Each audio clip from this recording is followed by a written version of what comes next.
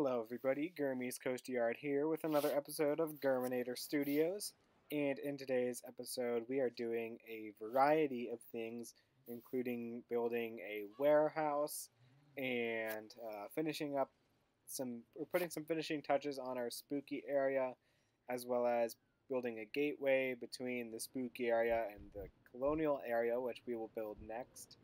And we also we revisit one of our transportation lines, which you'll see how we approach that in a little bit.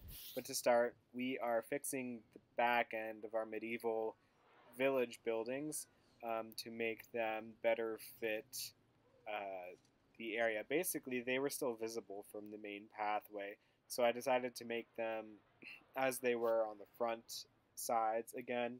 However, because the very bottoms are not visible, I decided to put in the colored walls and some garage doors that could act as just like loading areas, I guess, for inventory.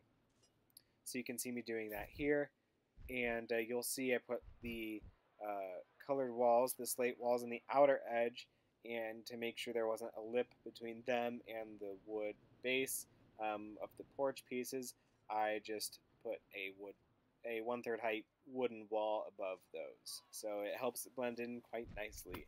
And now we are getting started on our warehouse. So any successful amusement park or theme park relies on warehouses in order to maintain inventory of merchandise, or maybe prizes for the games, or even food and beverage. Of course, that's the most important one.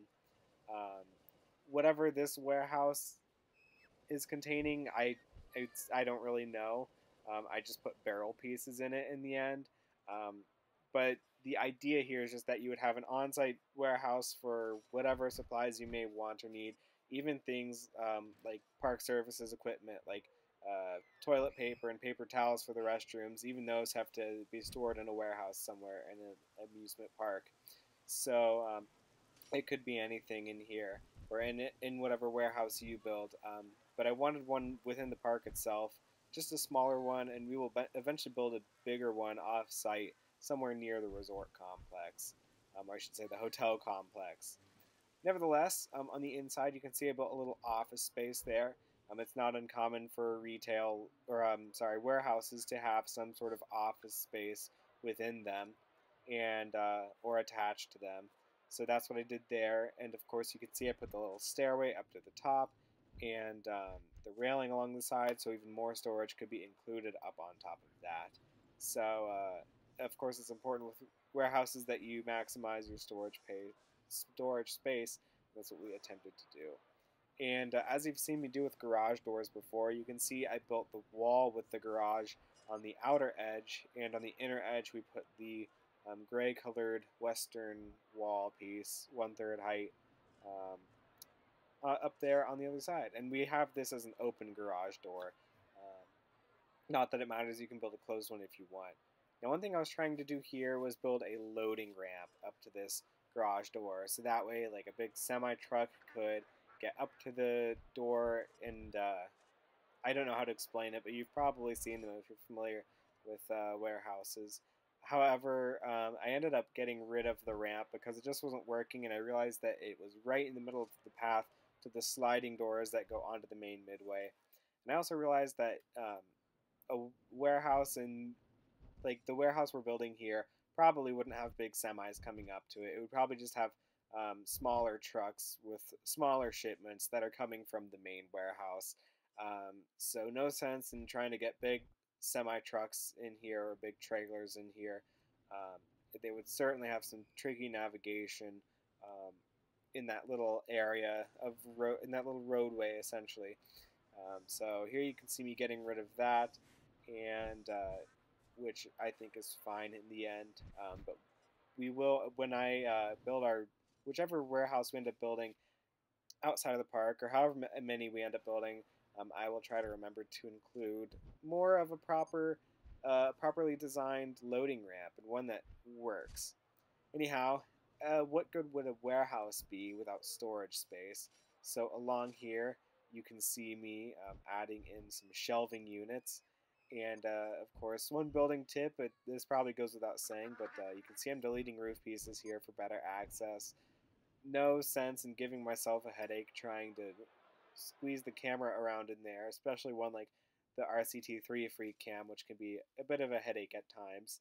Um, so instead of dealing with that, I just deleted some roof pieces temporarily to access the inside.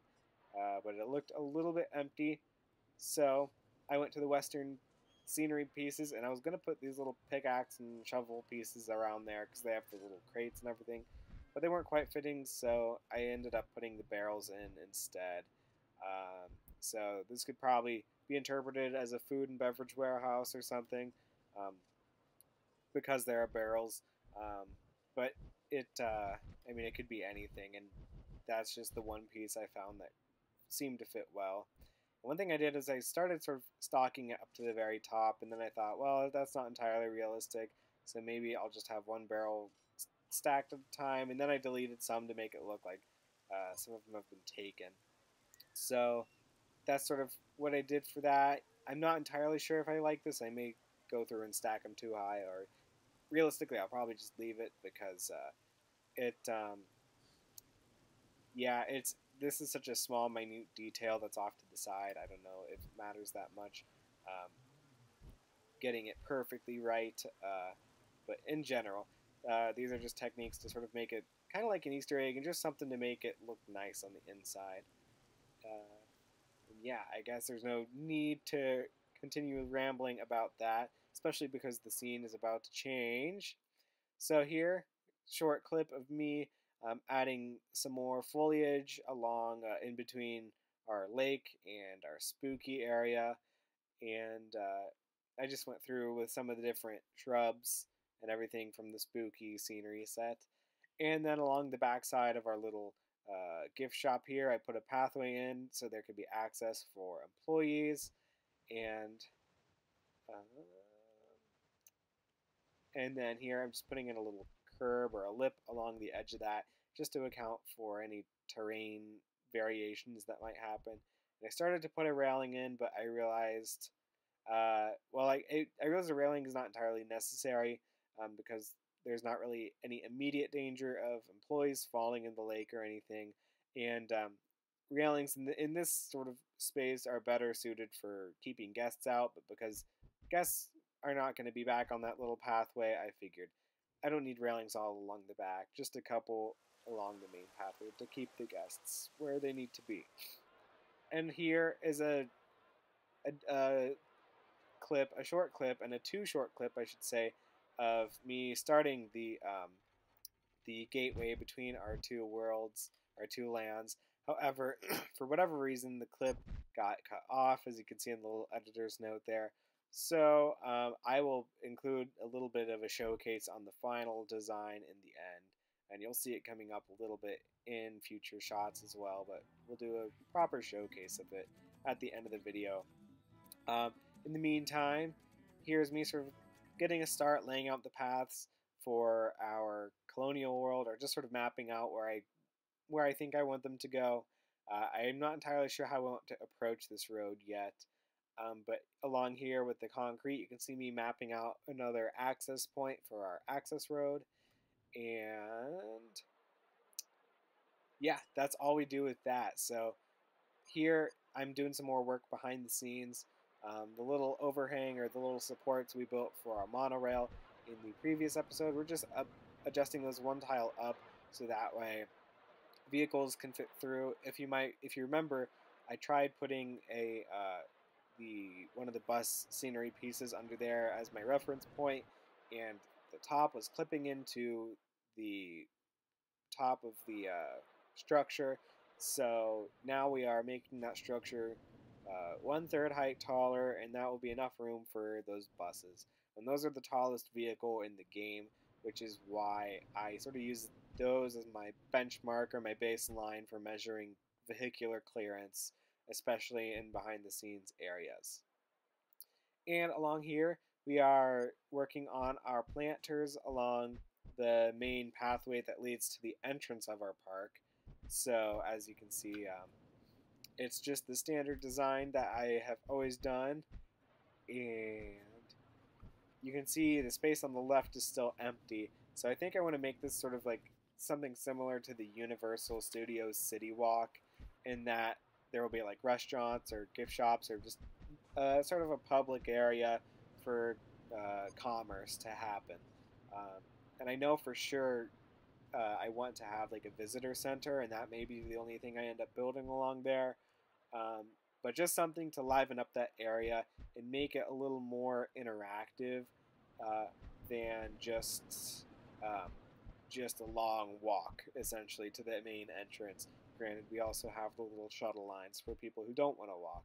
Um, However, if people do want to walk, uh, we might as well give them a reason, or give that path a reason to be used, if that makes sense. But in the meantime, I'm going along that edge and just putting in planters and trees just to fill out the space um, until we decide what to do with it, if we end up doing something with it, which I would really like to. Anyhow, coming up next, we are doing something. Ah, yes, I put some cars in. Just have a little parking area for employees behind the scenes. And I went with the 1/3 height slate wall, colored it white, and sunk it into the ground here to make little parking lines. So that way people know where they can and cannot park. And I thought that turned out pretty nicely. And then just put a little yellow spot there to indicate that no one could park there. Maybe that would be a handicapped spot or something. Nevertheless, and then we did some more of those in the parking spot by our theater on the other side of the park.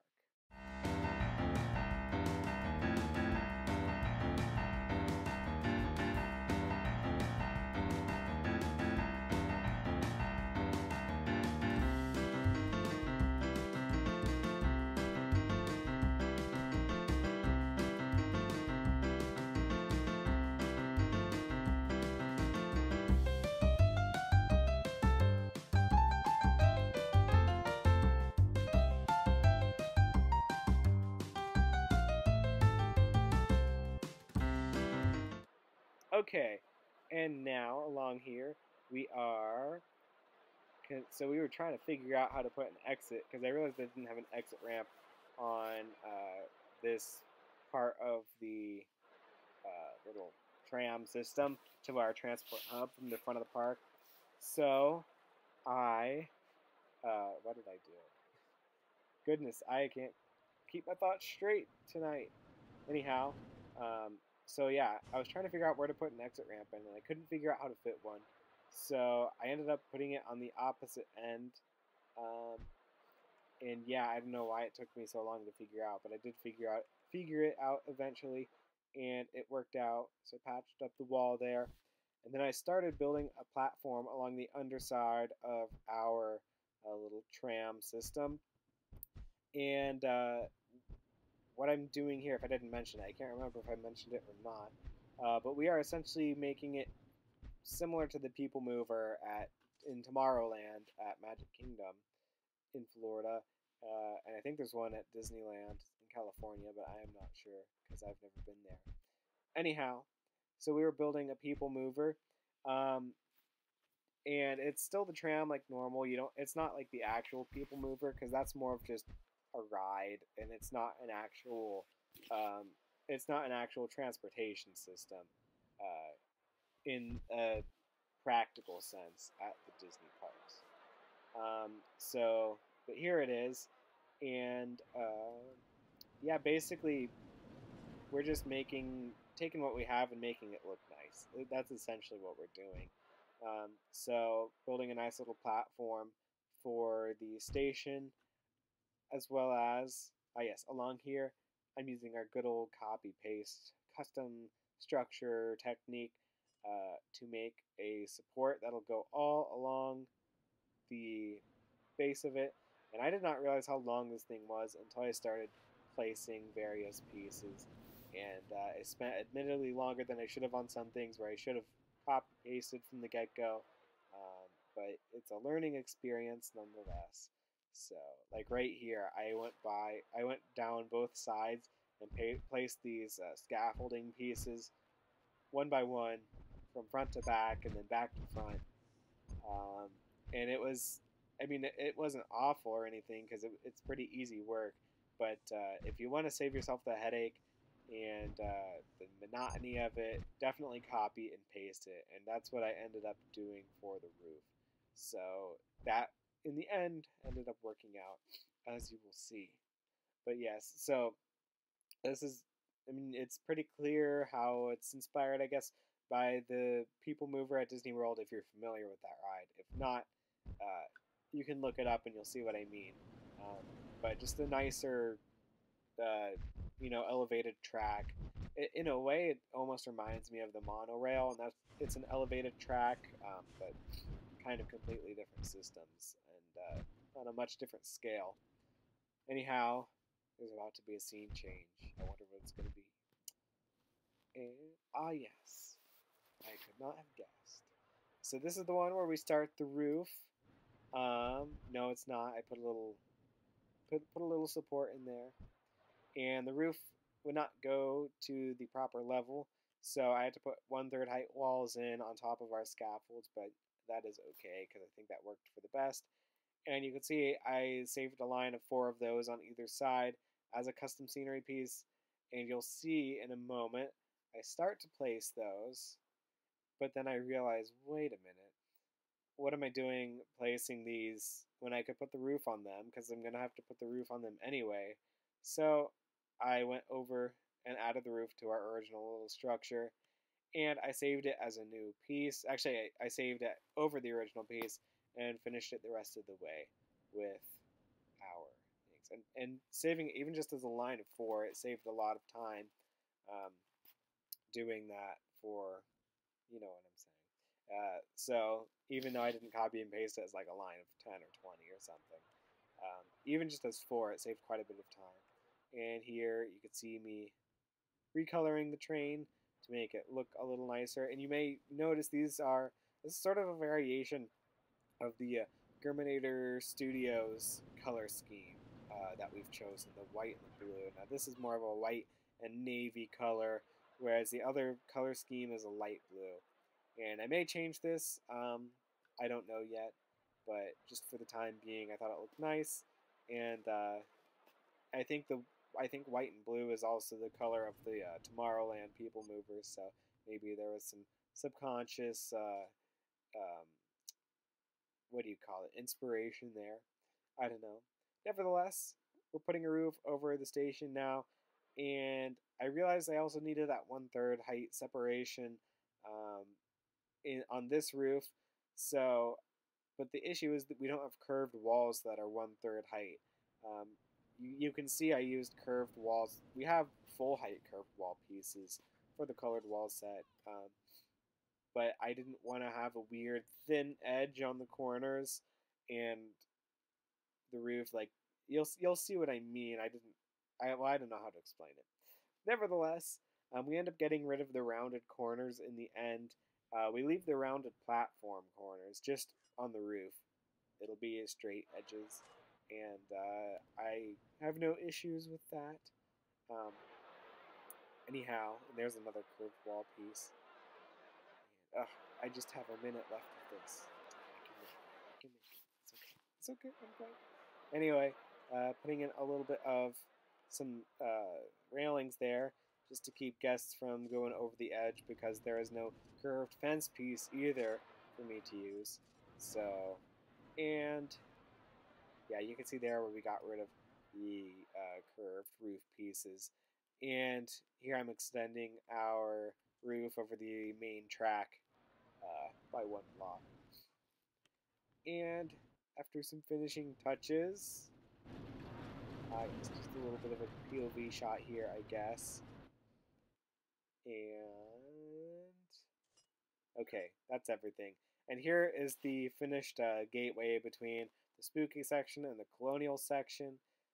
So you can see on one side we used the western wall pieces just to continue the aesthetic and the theme of the spooky section. And on here we did the colonial wall set with the little pillars going down. And yeah, one last shot of our People Mover. So I hope you guys have a great rest of your day, and I will see you all in the next episode. Goodbye.